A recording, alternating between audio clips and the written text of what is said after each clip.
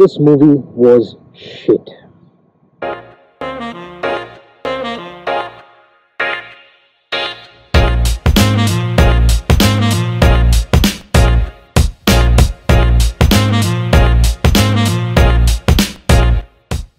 So it starts off in a Muslim-dominated gully where our protagonist, Aziz Ali, played by Farhan Akhtar, is your conventional gully boy come ass kicker. The guy's making a living out of beating the shit out of people as he's a Vasuli for Jafar Bhai, a loan shark played by Vijay Raz. After a horrible fight in which you can literally see Farhan's punches missing the guy but simply can't wait to fly away after getting hit, Farhan goes to a doctor to get some stitches where he meets his love interest, Mrinal Thakur. The movie is about how this grown-ass, almost middle-aged man gets inspired like he's fucking 5 years old.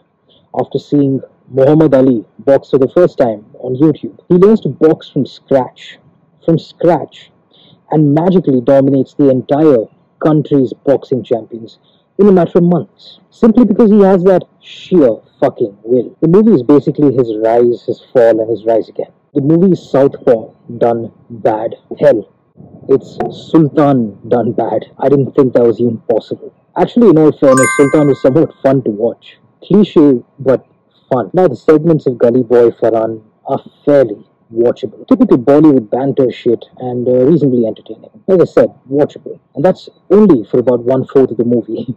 Even the training montage was decent. Not some Dharmendra shit, thankfully.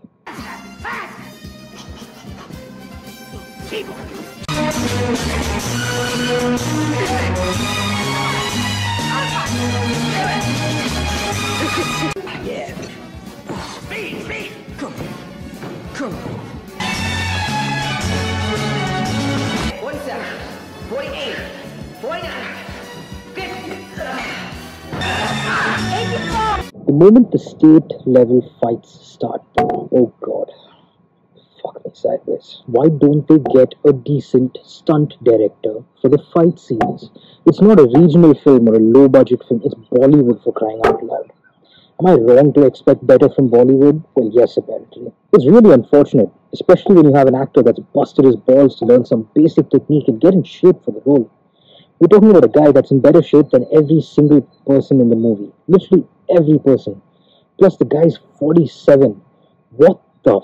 He looks fantastic for his age. But this guy's physique in the beginning of the movie is so unbelievably good that it's comical. The guy was ripped out of his mind. The sound design for each time a punch is thrown in this movie sounds so artificial and just straight up bad.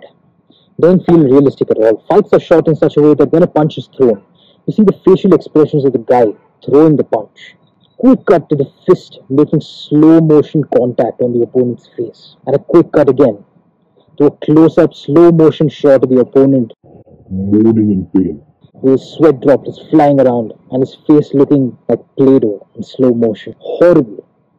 Never shoot action with multiple cuts in a boxing movie. It just straight up ruins the movie. And it's lazy and it looks pathetic. Let's take a look at scenes from Rocky. A nice long shot that slowly pans in closer, but not to the point that it becomes a close-up shot. A shot which captures the entire ring, the crowd, the referee, the actual fight in its entirety. Combinations of hooks, jabs and uppercuts without any cuts in the footage that aren't absolutely necessary. We get to see the entire body of the fighters from head to toe, which makes us live that tension when they go toe to toe in the movie. The enormity of the Russian fighter in Rocky IV in comparison to Rocky himself, and mind you, Rocky IV is one of the bad movies, is perfectly shot in every moment of their stand-up. It's sad to see that a film that came out an era ago still wipes the floor with this garbage movie.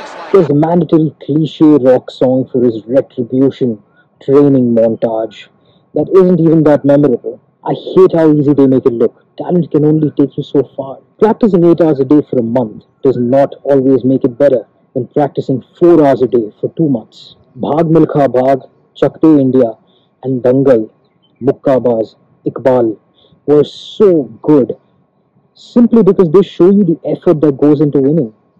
Even after all that effort, it's what you do in the last moments of that last match that decide who wins and how. Shadow boxing 3 months before a national level championship with experience from 5 to 6 years ago can't make you win a championship. Sorry.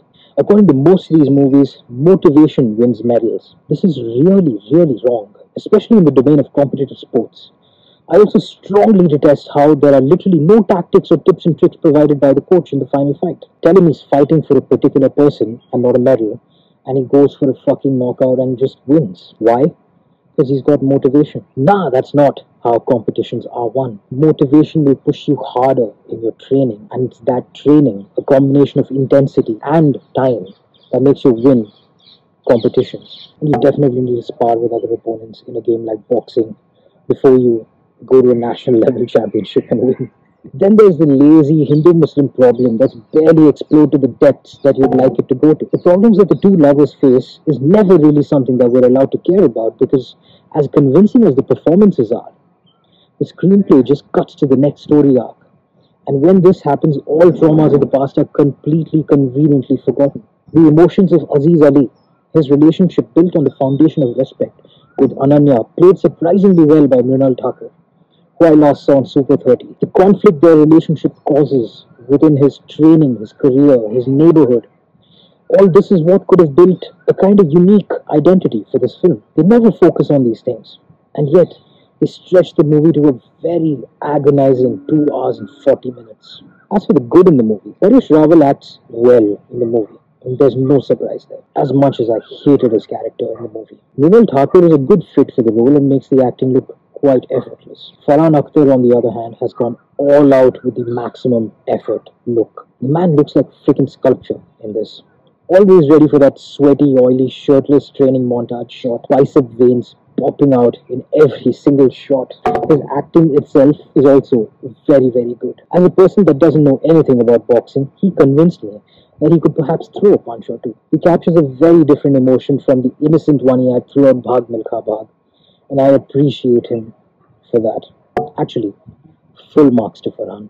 To conclude, the movie is just trash, guys. Just watch Mukkabaz and thank me later, because that's really the only good thing that can come out of this review. I give it a 39 out of 100. If you haven't subscribed to my channel already, please do that. It'll help out the channel a lot. Thank you so much for watching, and have a good time at the movies, guys. And do not watch this movie, for fuck's sake.